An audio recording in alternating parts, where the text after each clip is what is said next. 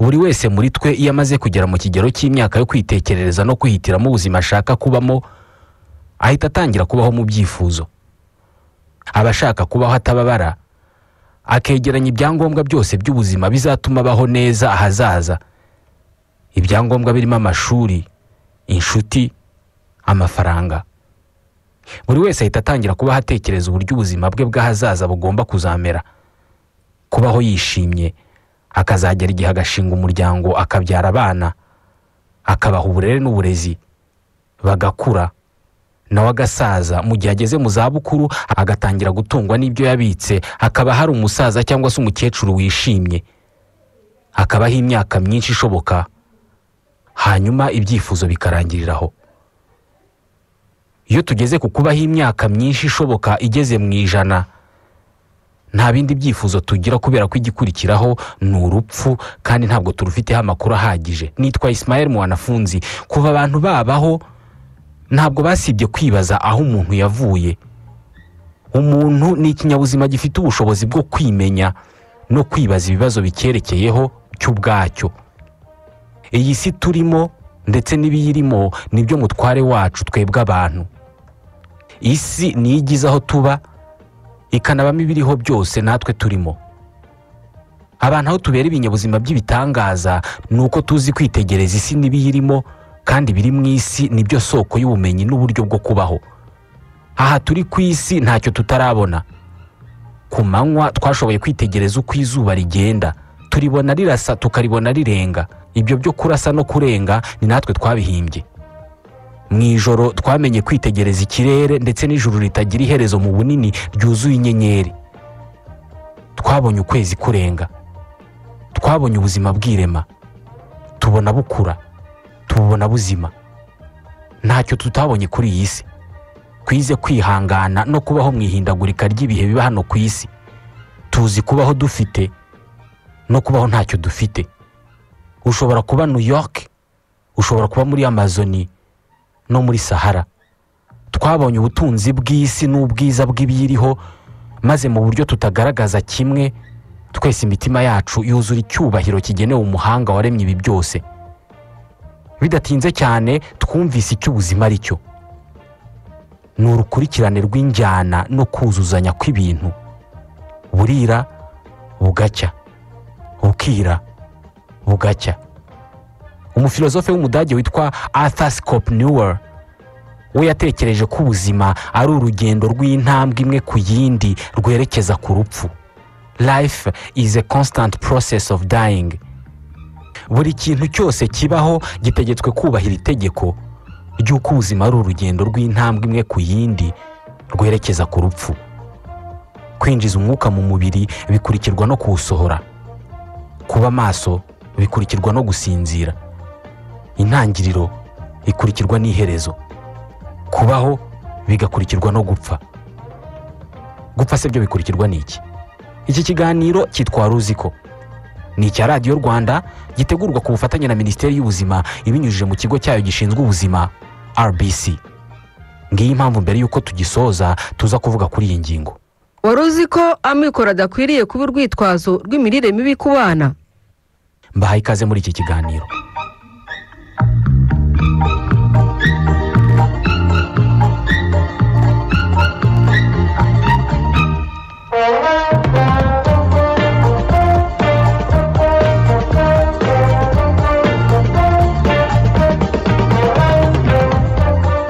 Mu marimbi ku mva z'abantu haba handitseho imyaka 2. Umwaka umuntu ushyinguye muri iyo mva yavutsemo n'umwaka yapfuyemo. Icyo abantu batekereza kandi bibukira kuri uwo muntu ushyinguye muri iyo mva ni ibintu byabaye hagati y'iyo myaka 2. Ibyabaye hagati y'iyo myaka 2 byitwa ubuzima. Ubuzima ni ugucya bukira, ni ugutangira no gusoza. Abantu twamenye iri tegeko kamere kandi tumenya kurikurikiza inyuguti ku nyuguti. Iyi si irimo abantu batari bake bizera ko ubuzima bukurikirwa n'urupfu, urupfu narwo rugahita rukurikirwa n'ubundi buzima. Hari abantu benshi bemera ko iyo umuntu amaze gupfa, iyo bafashe umubiri we bakawupima uburemere, basanga ibiro yari afite akiri muzima byavuyeho garama 21. Bakavuga ko izi garama 21 ari uburemere bwa roho. gusa nta siyanse n'imwe yagaragaje ko ibi ngibi ari ukuri. Roho mu iyobokamana, roho isobanurwa nk'umuntu wa kabiri uri muri buri umwe muri twe. Ni wowe utagaragara, utari inyama n'amaraso, utarwara kandi udapfa. Bamwe muri twe bemera ko iyo umuntu amaze gupfa, umuntu mvuga upfa ni uyu nguyu tubona w'inyama n'amaraso ugenda mu muhanda akarwara agapfa. Bamwe muri twe rero bemera ko iyo amaze gupfa, undi muntu utagaragara ari we roho ahita yimukira mu bundi buzima, agatangira ubundi buzima bushya. Ndabisobanura. Hari abantu bemera ibyitwa Reincranation de l'âme.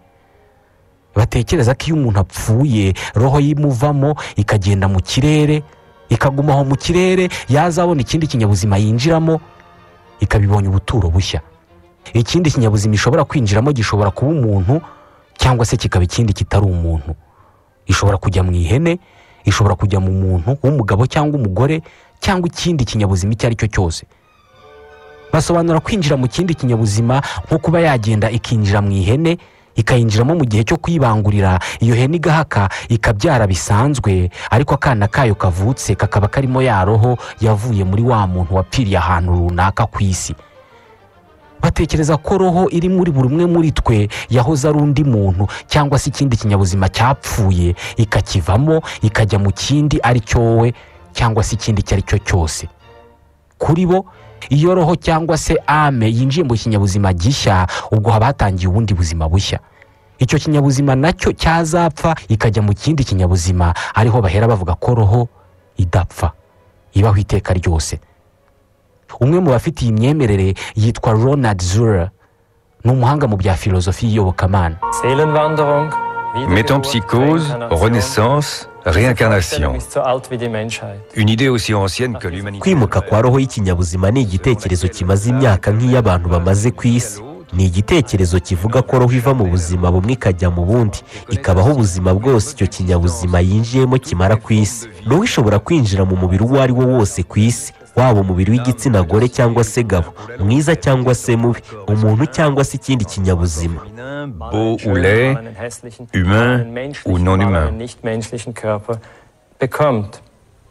Batekereza ko iyo ubyaye umwana umuha bimwe mu bikugize, wowe n'uwo mwashakanye cyangwa uwo mu mubyaranye. Umuha kopi z'ijanisha rinini ry'uturemangingo tw'umubiri wawe, ari nayo mpamvu umwana wawe musa, ariko ntabwo imyitwarire azagira, ni ukuvuga umuntu w'imbere azaba we ntabwo ari wowe umumuha. Nibyo uba uzamwigisha ukagerageza kumuha imyitwarire ushaka, ariko mu buryo kamere aba afite roho ye yamwinjiyemo akimara guhinduka igi rizavamo umuntu. Abantu bafite imyemerere yitwa Buddhisme na Hinduisme bafite uruziga bubatse rwitwa roue des existences. Uze gushakisha muri Google roue des existences. Ni inziga eshatu zishoreranye rumwe inyuma y'urundi, rukaba uruziga rukubiyemo imibereho yose y'ibiri ku isi. Akaziga gato kagaragiwe n'izindi ebyiri karimo inyamaswa eshatu. Inyamaswa eshatu zigaragaza amoko atatu y'uburozi bubuza abatuye isi kubaho neza. Uburozi bwa mbere ni ubujiji. Muri urwo ruziga ubu burozi buhagarariwe n'ingurube. Uburozi bwa kabiri ni ukwifuza no kwizirika ku bintu by'isi. Muri urwo ruziga uburozi buhagarariwe n'isake. Uburozi bwa gatatu ni urwango n'umujinya, bihagarariwe n'inzoka. Ngubu uburozi butatu bugaragazwa muri roue des existences bubuza abantu kubaho uko bikwiye. Uru ruziga kandi ruhagarariye uburyo cyangwa se imyemerere y'Ababuddhiste n'Abahindu batekereza ko iyi si tubamo igizwe n'ibintu tubonesha amaso atari yo sibaho yonyine. Batekereza ko hano turi hari izindi si nyinshi cyane, ibyumviro by'imibiri yacu bidafite ubushobozi bwo kubona no kumva. Izo si rero roho nizo zishobora kuzimukiramo no kuzibamo. Bemera ko iyo umuntu apfuye roho ikamuvamo ikajya gushaka ikindi kinyabuzima ijyamo, ubwo ibibonye ubwigenge buyifasha kubaho iteka ryose. Imico n'amadini menshi yo muri Aziya cyangwa se mu burasirazuba bw'isi yigisha Reincranation, yigisha ko iyo ikinyabuzima kivuye muri ubu buzima, ubuzima bo bita ubuzima buzima, roho yacyo ihita itangira ubundi buzima hano ku isi, aribwo bita ubuzima buzima. Ibyitwa Veda arizo nyandiko za mbere z'iyobokamana ry'Abahindu nizo zabanje kugaragaza ibirebana n'urupfu no guhindura ubuzima kwa roho ikava mu kinyabuzima kimwe ikajya mu kindi. Inyandiko zose zivuga ku bwami bwabayeho mu myaka ya kera cyane, ibi bitekerezo zarabihererekanije kugera ku burengerazuba bw'isi no muri iki gihe turimo. Abafilozofe bo mu bihumbi by'imyaka ishize nka Pitagore, Socrate cyangwa se Plato bose basa n'abagiye bahanura ugukomeza kubaho kwa roho nyuma yo kurangira k'ubuzima. Iyi ni nayo myemerere yari ifitwe n'andi moko y'abanyaburayi ba kera nk'abitwaga abaselte, abavikings, abanya-Irlande, abagolwa n'abandi. Kiliziya Gatolika ntabwo yemereye imyemerere y'uko umuntu apfa roho ye ikajya mu bindi binyabuzima, yaba umuntu cyangwa se inyamaswa. Kiliziya imaze imyaka 1500 ihakanye iyi myemerere. Bwana Ronald Zura atekereza ko ibingibi bidakwiye. On dit parfois que l'idée de la réincarnation est kwimuka kwa roho ikava mu kinyabuzima kimaze gupfa ikajya mu kindi kigiye gutangira kubaho, kenshi bavuga ko ari igitekerezo kinyuranije n'amahame ya Gikristo. Bavuga ko ibi ari ibitekerezo bitajyanye n'inyigisho za Kristo, ariko iyo ubyitegereje neza ubona ko ibi atari byo. Umuyahudi witwa Yezu yavukiye mu gace aho iyo myumvire yo kwimuka kwa roho nyuma y'urupfu yagenderwagaho cyane. Mu miryango y'abayahudi bo muri Palestine muri kiriya gihe hari abemeraga iyimuka rya roho iva mu kinyabuzima kimwe ijya mu kindi. Nk'urugero, abayahudi babeseniye niko babyemeraga, abanazariye nabo babyemeraga uko. Comme par exemple les Esséniens et les Nazaréens. Aba banazariye yavugaga ni nabo bavutsemo Yohana Umubatiza na Yezu Kristo n'umwe muri bo. Bwana Zura atekereza ko abakristo bari bakwiye kwemera ko iyo umuntu apfuye roho imuvamo ikajya gutangira ubuzima mu kindi kinyabuzima. Avuga ko mu myaka ya mbere y'ubukristo nta kibazo cyari kiri mu kwemera ko nyuma yo gupfa k'umubiri roho ijya kwiturira mu kindi kinyabuzima. Avuga ko abakristo b'icyo gihe nka Mutagatifu Jerome, Mutagatifu Augustin n'abandi nta kibazo na kimwe babonaga mu kuba abantu bakwemera ko roho y'ikinyabuzima yimuka ikajya mu kindi nyuma y'uko gipfuye. Ahagana mu kinyejana cya 6 ni ukuvuga nko mu mwaka wa 500 nyuma ya Yezu Kristo nibwo Kiliziya yamaganye iki gitekerezo ndetse itangira kurwanya ikwirakwira ryacyo. Iki gitekerezo cyahise kibonera ubuhungiro mu bahanga n'abafilozofe b'icyo gihe, abarimo Paracelse, Goethe, Hölderlin, Voltaire n'abandi benshi bagiye bagaragaza kandi bagashyigikira mu nyandiko zabo iki gitekerezo cy'ubuzima nyuma y'urupfu. Uku ni kumusizi Christian Morgenstern yibajije ibibazo. Ni inshuro zingahe maze kuzenguruka uruziga rw'imibereho? Ni inshuro zingahe nahinduye umubiri wo guturamo? Ubugenge bugezweho bwavumbuwe na Isaac Newton bwatumye twumva kandi dutegeka isi ya none. Bwatumye dushobora kugurutsa indege, twubaka imiturirwa, twubaka no munsi y'ubutaka, dufata ingufu z'ubutabire tuzikoramo za kirimbuzi, turubaka bwacya tugasenya. Twize cyane imiterere n'amategeko y'isi tuyifashisha mu nyungu zacu, isi tuyiha isura ifite uyu munsi.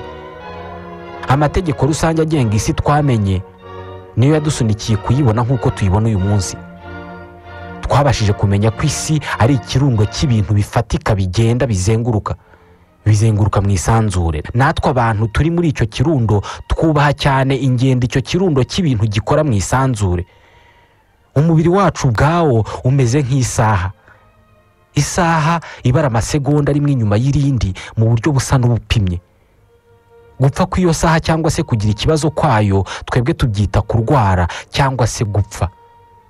Urupfu cyangwa se uburwayi bijya biza bigakoma mu nkokora imikorere y'iyo saha. Ikoranabuhanga twavumbuye ngo ritworohereze ubuzima ntabwo rihagije ngo riduhindure ibitangaza 100%, kubera ko ntabwo turagera aho twihaza ngo tubeho tudahangayitse. Kuri iyi si nta muntu n'umwe udahangayitse, ariko twize kwirengagiza uwo muhangayiko. Uko tubyuka tujya gushaka ubutunzi tuburundanya, ya saha ibirimo kubara yerekeza roho zacu mu bindi binyabuzima. Nta muntu uzi niba mu yindi si cyangwa se aho roho zacu zijya iyo imibiri imaze gupfa tuhabona ibyo tuba twaramaze ubuzima bwose twirukaho muri ubu buzima ariko ntitunabibone. Abenshi muri twe babaho muri ubu buzima ariko icyarimwe bari mu ngendo z'imbere muri twebwe zuzuyemo amasezerano meza. Nk'abantu bizera ko habaho icyitwa ijuru nyuma y'ubu buzima, baba mu isi ebyiri. Baba muri iyi si yacu y'ibintu tubonesha amaso ariko bakaba no mu yindi twebwe tutabona bita iy'ubuzima bw'iteka, kandi bo barayibona mu bitekerezo. Ariko kugira ngo abantu bagere ku iherezo ry'urwo rugendo bisaba kwiga ururimi rwa roho hifashishijwe amashusho atagaragara ahubwo aba mu mitwe y'abantu gusa ndetse n'ibimenyetso. Roho cyangwa se umuntu wundi w'imbere muri buri wese muri twe yoherereza buri wese amashusho n'ibimenyetso, buri wese azi ku giti cye. Buri wese muri twe azi neza uko ahantu bise mu ijuru hasa. Mu buryo bwa rusange ntabwo tuhabona, nta nubwo tuhazi, ariko buri wese ku giti cye mu mutwe we azi uko hasa. Buri wese ahashushanya ukwe. Aho twita mu ijuru ni mu isi yo mu bitekerezo iremwa n'inzozi n'amarangamutima. Muri iyo si ya roho itagira imbogamizi zishingiye ku ngano y'ahantu n'igihe, niho hari isoko y'inkuru n'imigani n'ibitekerezo n'iyobokamana. Abakurambere bacu iyi si bari bayizi cyane. Ni isi abantu bose bari kuri iyi yacu bazi kwibaho, ku buryo banageza aho bahimba amazina y'umutegetsi wayo: Brahma, Yave, Allah, Dieu cyangwa se Imana. Twizera ko buri wese uje mu isi ubwo ngubwo abatandukanye n'aho hantu.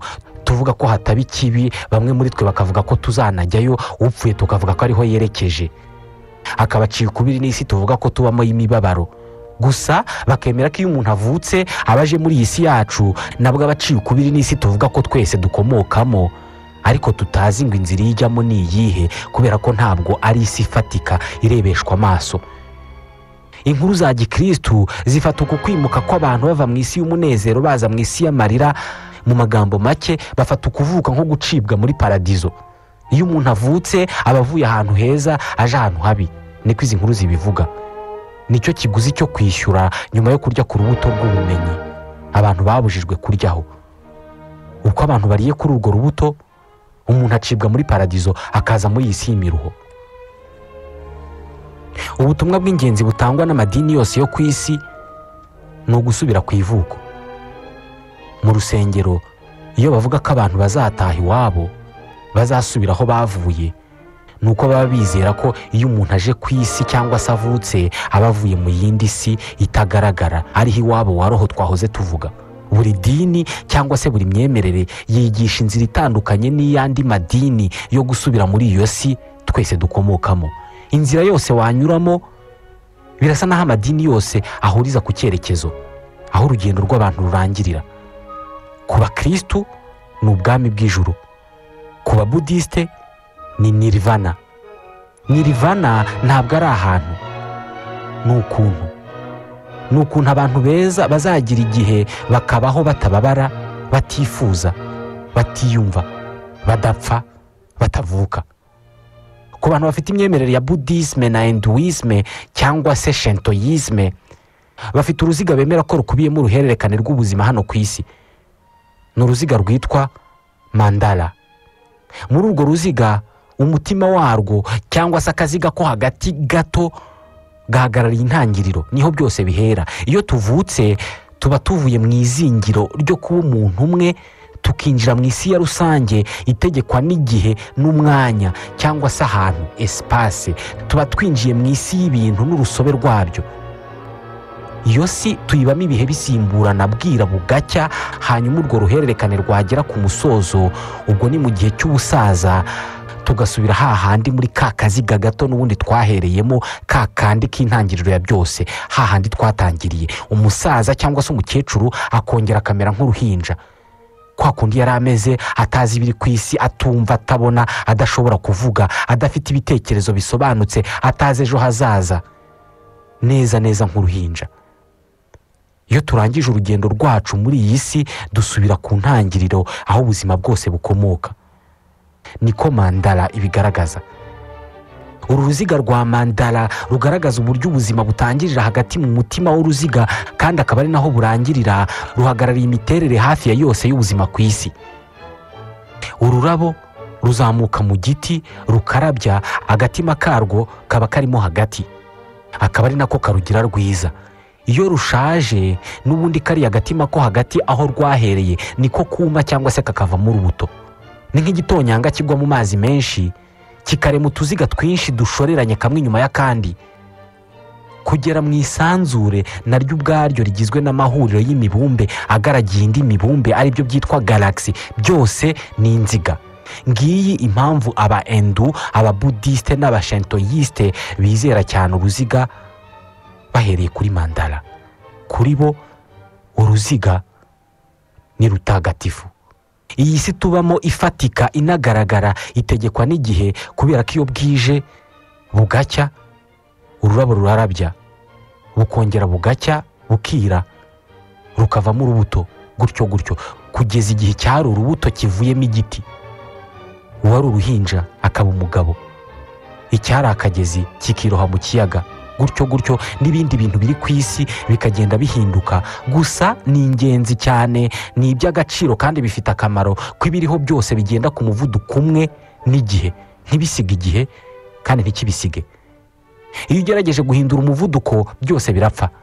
Ndabisobanura. Buri gihe iyo bibaye byinshi cyane, iyo bibaye bike cyane, cyangwa se iyo bibuze, biba bibi. Ibi nibyo bibazo isi ihanganye nabyo uyu munsi. Ibintu ni byinshi cyane, ni bike cyane, cyangwa se nta nabyo. Ahantu hari ubukire bwinshi cyane haba ibibazo, haba ubukene bwinshi cyane hakaba ibibazo. Uyu munsi isi ihanganye n'ingaruka z'ihindagurika ry'ikirere. Imvura iguye iba ari nyinshi cyane kurenza iyo dukeneye, izuba ryava rikaba ryinshi kurenza irikenewe. Buri gihe iyo umuvuduko uhindutse biba bibi. Buri gihe iyo ugerageje guhindura ingano cyangwa se umuvuduko kamere w'ibintu biba bibi. Ihindagurika ry'ikirere rishyirwa ku mutwe wacu kubera ko twohereje mu kirere ibyotsi byinshi ku buryo cyahagaritse kuduha ingano y'izuba n'imvura bipimye nk'uko bisanzwe mu buryo kamere. Tubashije gusimbura imigirire yacu tukava ku buryo bwo gushaka ibyiza gusa, ahubwo tugashaka ibyiza ariko tukanihanganira ibibi, icyo gihe ibibazo byinshi iyi si ifite byakemuka.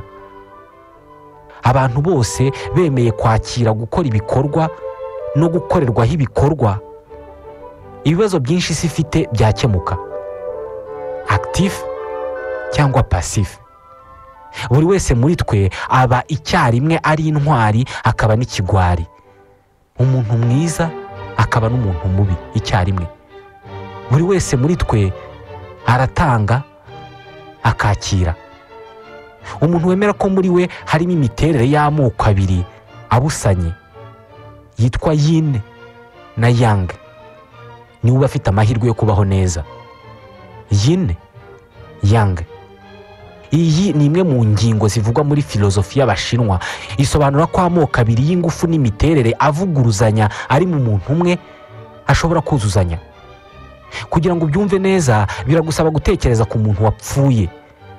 Iyo umuntu apfuye haba hari abantu benshi barimo kurira. Mu by'ukuri baba barizwa n'ukuri, kubera ko buri wese muri twe aba yibuka ibyiza yakorewe n'uwo muntu wapfuye. Muri make uwo muntu wapfuye aba ari intwari n'umutagatifu ku bantu barimo kumuririra. Ariko mu isi ahantu runaka hari undi muntu waraye utewe ibyondo n'uwo muntu wapfuye, cyangwa se yaramwambuye amafaranga. Kuri uwo muntu, uwo wapfuye aba yari ikigwari n'umuntu mubi. Nyamara ni umuntu umwe ufite abarira kuko yapfuye n'abaseka kuko yapfuye. Yin, yang. Hagendewe ku nkuru zo muri Bibiliya, umuntu waba yarabonye Yezu Kristo yirukana kandi amena ibicuruzwa by'abantu bacururizaga mu rusengero nk'uko byanditswe mu ivanjiri ntagatifu nk'uko yanditswe na Yohana, uwaba yaramubonye bwa mbere arimo kumena ibicuruzwa by'abantu yashoboraga kugenda avuga ko yahuye n'umuntu mubi uhohotera abandi. Mu gihe uwamubonye akiza abarwayi, agaburira abashonje, akaba aribwo bwa mbere yari amubonye, yashoboraga kugenda avuga ko yabonye umuntu mwiza urusha abandi kuba umuntu mwiza. Nyamara ni umuntu umwe. Yin na yang. Abantu babiri bashobora kujya impaka ku muntu umwe, umwe avuga ko uwo muntu ari mwiza, undi avuga ko uwo muntu ari mubi.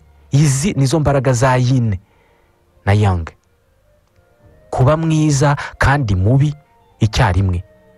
Kubaho uzi kuringaniza umunzani uri imbere muri wowe niko kubaho mu mahoro. Igituma tunanirwa kubaho gutya ni ukureka no kwibagirwa rumwe muri izi mpande ebyiri buri wese yifitemo. niba ari byo koko tukaba turi roho zishobora kuva mu kinyabuzima kimwe zikajya mu kindi, ubwo bivuze ko buri wese muri twebwe avukana ubushobozi bwo kubaho. Ubwo nta muntu uvuka ari mushya cyangwa se vierge. Bisa naho iyo umuntu avutse abaje kuri iyi si gukomeza ibyo aba yaratangiye mbere. Nubwo muri ibi bikorwa bya Reincranation cyangwa se byo guhindura ikinyabuzima roho yinjiramo aho icyo kinyabuzima kiba giherereye hahinduka, ariko imibereho y'ingenzi mu buzima ibigizwe n'imyitwarire twebwe ubwacu twahisemo tukiri mu bundi buzima. Gukora igikorwa no gukorerwaho igikorwa, gutanga ingufu no guhangana n'ingufu, kurenganya no kurenganywa, impamvu n'ingaruka. Ibi byose twavugaga bigize itegeko rusange ry'ubuzima, ari ryo abahindi bita karma. Umva karma icyo ari cyo. Mu mikino ikinwa hadakoreshejwe ingufu nyinshi harimo uwo bita biyara. Ni umukino bakina bafata inkoni bakayisunikisha udupira duto tuba turunze ku meza. Inkoni bayisunikisha agapira bakoresheje umutwe wayo, ako gapira kakajya mu cyerekezo inkoni kerekejemo, kagakubita utundi dupira natwo tugakwira imishwaro, ariko ingufu zidukwiza imishwaro ziba ziturutse ku gapira ka mbere kasunikishijwe inkoni. Cyangwa se nanone umukino wa biye, uburyo bafata biye imwe bakayikubitisha indi, ikubiswe ikagenda ku muvuduko n'icyerekezo ihawe na yindi yoherejwe n'umuntu. Karma ni uko ikora. Ibikubaho uyu munsi birimo kugenda gutyo kubera igikorwa wakoze mu gihe cyahise. Abantu bo muri Aziya cyangwa mu burasirazuba bw'isi bemera ko nk'uko biye bakubise indi ijya mu cyerekezo bitewe n'ingufu n'icyerekezo cyahawe biye yoherejwe n'umukinnyi, imibereho yacu ya none imeze uko imeze bitewe n'ingaruka z'ibyo twakoze ejo. Iyo ukoze ibyiza biba bisobanuye ko nawe ejo uzabona ibyiza, wakora ibibi ejo ukabona ibibi. Bemera ko tugomba kubahiriza no gukurikira amahame kamere. Iyo bitabaye ibyo ni twebwe tubona ingaruka. Aha niho abantu bo muri Aziya bakura imvugo nka tele prix qui croyait prendre. Uwatekerezaga ko yafashe birangiye ari ufashwe. Uwahigaga ahindutse umuhigo. Ibi binafitanye isano n'inyigisho zo muri Bibiliya nka uzasarura ibyo wabibye. Imyemerere nyinshi yo mu burasirazuba bw'isi igaragaza ko inyigisho nk'izi ngizi nazo ubwazo zigaragaza karma icyo ari cyo. Umusaruro w'uyu munsi niwo uvamo imbuto z'ejo. Iri tegeko rya karma niryo rifasha abantu gukura, niryo rituma abantu bagira ubunararibonye muri ubu buzima, niryo ryumvisha abantu ko badashobora gutera imbere bari bonyine, nicyo gituma abantu babana neza bitabaye ngombwa ko babikora ku gitsure cy'uwo ari we wese. Abantu bose niyo bataba abanyedini bazi ko iyo bakoze ibyiza nabo babona ibyiza. Ibintu byose bikorwa n'abantu babikora ku nyungu, niyo byaba ari ibintu barimo gukora ku buntu batari buhembwe igihembo gifatika. Baba bumva hari igihembo bazabona ejo cyangwa se ejo bundi, bagihawe nande ntawamukubwira. Niyo mpamvu havutse ijambo igitambo. Karma nisunikira abantu bafite byinshi hano ku isi. Hari igihe ubona baciye bugufi bagakora ibikorwa byo gufasha bari munsi yabo kubera ko baba bavuga ngo ntawamenya, wasanga nanjye ejo nzisanga mu mwanya wo gukenera ubufasha. Karma ifasha abantu gukoresha impande zombi zibarimo. Abantu bashobora gukiza ariko ku rundi ruhande bashobora no gukizwa. Ukora igikorwa ariko nawe ukaba wagikorerwaho. Iyi niyo mpamvu abizera karma basaba abantu buri gihe kwishakamo ibisubizo aho gushyira amakosa ku bandi. Ibi bitanga icyizere ko umunsi umwe dushobora kuzarekeraho kwanduza amazi no kwangiza amazi uko ibisekuru bizasimburana, kubera ko tuzagera aho tumenye ko ari twebwe bigiraho ingaruka. Iyo umuntu akiri mu myaka y'ubuto ntabwo aba yari yakarema umuntu azaba we mu by'ukuri. Bikomereye uwo ari we wese gusobanura imiterere n'imyitwarire y'umwana ufite imyaka 10 y'amavuko. Byakomerera uwo ari we wese kuvuga kuri ya mwana w'imyaka 10 ari umuntu mwiza, witonda, ugira ubumuntu, utavuga menshi. Haba hakiri kare cyane kuko aba yarema umuntu ari we mu by'ukuri, ahubwo uko imyaka ihita akoresheje ibitekerezo bye agenda arema umuntu azaba we. Umunyamahane cyangwa se umunyarugwiro, uvuga menshi cyangwa se utuje, ukunda abantu cyangwa se ukunda ibintu. Dore uko umuntu arema uwo ari we. Icyo utanga kiba kingana n'icyo wakira. Ibyo utekereza ukabikora bigena ibyo abandi bagukorera, bityo umuntu uzaba we akagenda yiyubaka muri ubwo buryo. Iyo umuntu amaze kwiyubaka akagira imiterere n'imyitwarire yihariye, ahita amera nk'aho afite gahunda ya mudasobwa imurimo imbere imufasha kwitwara nk'uko yitwara. Yifashishije ibyumviro dufite ku mubiri, buri munsi arumva, agatekereza, agahitamo, agafata ibyemezo bigendeye ku myitwarire ye. Ni ukuvuga bigendeye ku bwoko bwa gahunda ya mudasobwa imurimo imbere. Niyo mpamvu abantu batabona kandi badafata ibintu kimwe. Ibishobora kubabaza umwe bishobora gushimisha undi. Uko niko umuntu arema ubuzima azabamo n'imyitwarire azagira. Ubuzima bwe bwose busigaye akabubaho bitewe n'uwo muntu yabaye we. Ibyo twavuze byose muri iki kiganiro bikubiye mu nyandiko zitandukanye zivuga ku gikurikiraho nyuma y'urupfu rw'ikinyabuzima icyo ari cyo cyose. Ni inyandiko zirimo nka Reincranation et foi chrétienne ya Denis Muller, La réincarnation au-delà des idées reçues ya André Couture, Reincranation, la nouvelle affaire Galilée ya Marie Stanley n'izindi. Dusoreje iki gice muri iki kiganiro. Ikiganiro tubashimiye kuba mwakurikiye. Reka noneho tuvuge ku buzima. Wari uzi ko amikoro adakwiriye kuba urwitwazo rw'imirire mibi ku bana?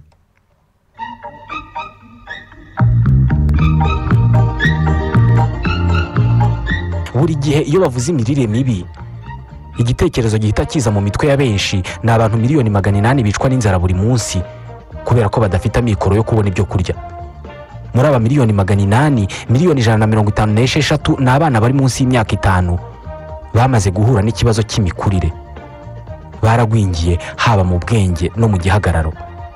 Aba barashonje, ntabwo babona ibyo kurya bihagije kubera ko badafite amikoro. Barya nk'abarwayi, ariko uko kurya nk'abarwayi birabarwaza.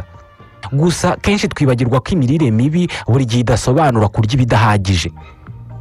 Ishami rya Loni rishinzwe ubuzima ribara abana miliyoni 42 n'abantu bakuru miliyaridi 1 na miliyoni 900 bafite imirire mibi idaterwa no kubura ibiribwa bihagije, ahubwo ibyo bafite babirya nabi. Benshi muri aba bantu bakuru bona bafite umubyibuho ukabije kubera imirire mibi. Imirire mibi ishobora guterwa no kurya ibidahagije mu bwinshi, kurya byinshi cyane, kurya n'igituzuye no kurya ibitarimo cyangwa se birimo intungamubiri nke, cyangwa se bikaba byandujwe n'udukoko kubera umwanda. Imirire ituzuye ku mwana itera icyuho mu mubiri we. Niba umubiri ukeneye ibiwutera imbaraga, ibiwubaka n'ibiwurinda indwara, iyo uwuhaye ibiwutera imbaraga gusa ukawima ibiwurinda indwara n'ibiwubaka, ubwo birumvikana uwo mubiri ntabwo uzakura ndetse n'indwara zizawufata byoroshye. Ingingo igaragaza ko kurya indyo yuzuye bidashingiye ku mikoro gusa ni uko uyu munsi imirire mibi itareba ibihugu bikennye gusa. Uyu munsi umuntu umwe muri 3 mu isi afite ikibazo cy'imirire mibi. Ni ubwa mbere isi yose yisanze ihanganye n'ikibazo cy'imirire mibi. Ku isahane yawe cyangwa se y'umwana wawe uramutse ufiteho ibijumba cyangwa se ibirayi cyangwa se umuceri cyangwa se ibindi binyamasukari kamere, ubwo waba ufite ibitera imbaraga. Wongeyeho igi cyangwa inyama cyangwa se amafi cyangwa se soya n'ubunyobwa, ubwo waba wongeyeho ibyubaka umubiri. Ibyubaka umubiri nibyo bituma umuntu asitara, igisebe kikikiza. Umubiri ugira ubushobozi bwo kwiyubaka. Kuri iyi sahani uramutse wongeyeho ibinyamavuta cyane cyane nk'amavuta akomoka ku bimera ariya dutekesha, ubwo ni ukuvuga ko waba wayatekesheje ibyo kurya. Warangiza kuri iyo sahani ukongeraho ubwoko runaka bw'imbuto n'imboga kubera ko zibamo vitamine C, A, E na K. Ahangaho ukongeraho nka bimwe mu biribwa cyangwa se ibinyobwa birimo imyunyungugu nk'amata, amasaka, ibigori cyangwa se uburo. Warangiza ukanywa amazi meza. Icyo gihe waburiye cyangwa se ugabuye indyo yuzuye. Ibi biribwa byose tuvuze biraboneka bidatwaye amikoro menshi. Nk'ibikomoka ku matungo byo ibyinshi biba bikomoka ku matungo abantu benshi boroye. Kuba uyu munsi abana miliyoni 42 ku isi bafite imirire mibi bidaturutse ku mikoro make, bigaragaza ko imbogamizi ikomeye ituma habaho imirire mibi ku isi ishingiye ku bumenyi. Tegurira umwana wawe utarageza ku myaka 5 y'amavuko isahani iriho ibiribwa tumaze kuvuga kandi kenshi.